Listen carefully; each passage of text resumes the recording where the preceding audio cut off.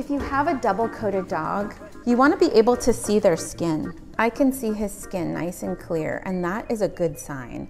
If you can't see the skin, all it means is that you need to brush it a little bit better. So here I have shampoo mixed with water. I could put this directly on him dry or wet him down and then put this on. And the key with the double-coated dog is to get the shampoo right down to the skin. I'm just going to take the tip of his ear, pin it down like this, get it wet with shampoo water, and I've completely avoided the inside of his ear and use my hand to work the shampoo into the top of his head. So I just put a bunch of water and shampoo here, and I'm just gonna like move it forward. Just go really slow and get a squeeze bottle, and then you won't have to worry about like an avalanche of water in their nose. Let's work on that body.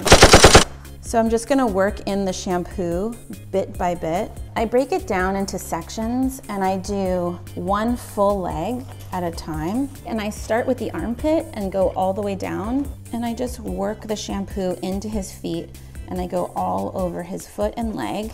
While I'm here, I'll get his chest and neck as well. And I'm making sure it's really hitting the skin so that he's completely saturated. A lot of dogs will have this on their tush, you know, no judgment here, but let's get it clean.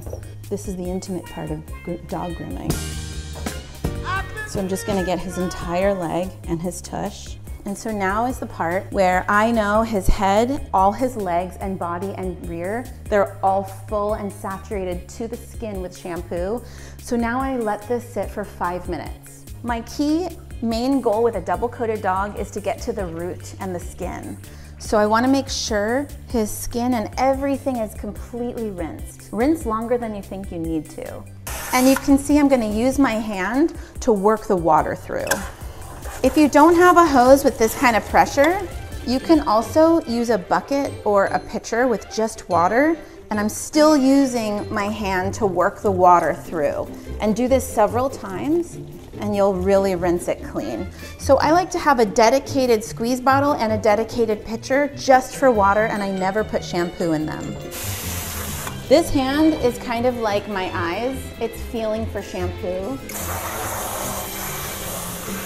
It's also pulling out all of this undercoat. So I'm really releasing that undercoat.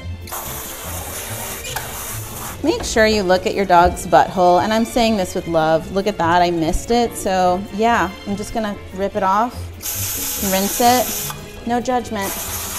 If you're squeamish about that, come to terms with it. Add a little conditioner with some water, and I mix it together in this mixing bottle and just work it on the feet, everywhere, including the face. So I would just put it on my hands. See how fast I could do this with a squeeze bottle? That's kind of like why I like doing it this way. Just working the conditioner in to the skin, getting every inch, including his feet. Why not condition your dog's feet? Give him a nice foot massage. This is a typical area for undercoat to get impacted, so really work on the rear and the chest. I like to let the conditioner sit for about 3 minutes, but if you're working it in for a few minutes, that's all you really need to do. When you're rinsing conditioner, it can be deceiving. It's hard to feel if it's really rinsed out. So just rinse as much as you can, more than you think you need to. So I start with the top and then work my way under. Okay, so Bill is completely rinsed. So I have a fancy dryer that has a nozzle, and what it's gonna do is it's gonna blow off all of his undercoat.